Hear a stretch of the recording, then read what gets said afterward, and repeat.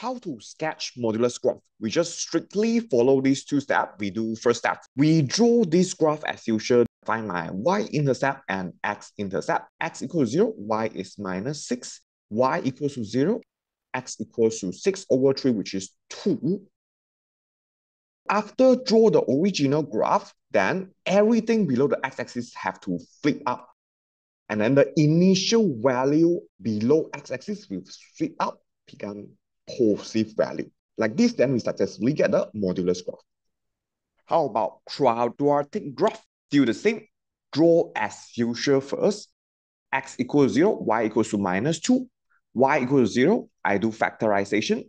X is 2, x is minus 1. Label. After sketch usual, everything below x-axis will flip up. Minus 2 become 2.